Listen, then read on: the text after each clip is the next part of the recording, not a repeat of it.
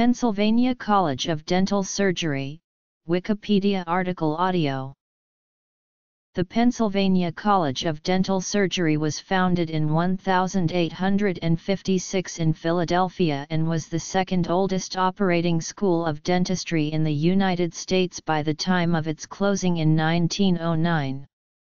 From its faculty came what are today the dental schools of Temple University and the University of Pennsylvania. History. Notable alumni.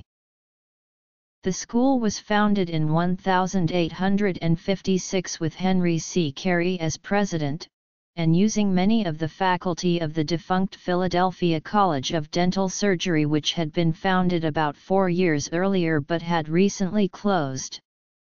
Carey continued as president until his death in 1879.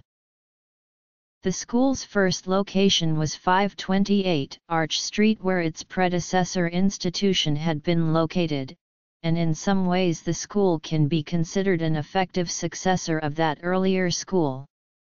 In 1863, the school experienced a bit of a setback when some of its resources departed to found a competitor, the Philadelphia Dental College, and the school also moved to 10th and Arch Streets.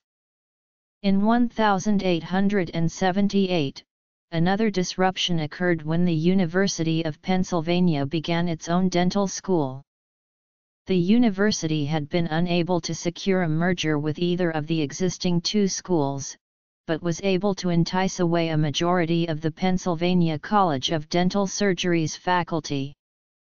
The school relocated again during this change, to 12th and Filbert Streets, hired additional faculty, and did not seem to suffer from the event. In 1909, short of funds to modernize its equipment and enlarge its teaching staff, the school elected to close. Its remaining assets and records were given to the University of Pennsylvania School of Dental Medicine, effectively merging into the university.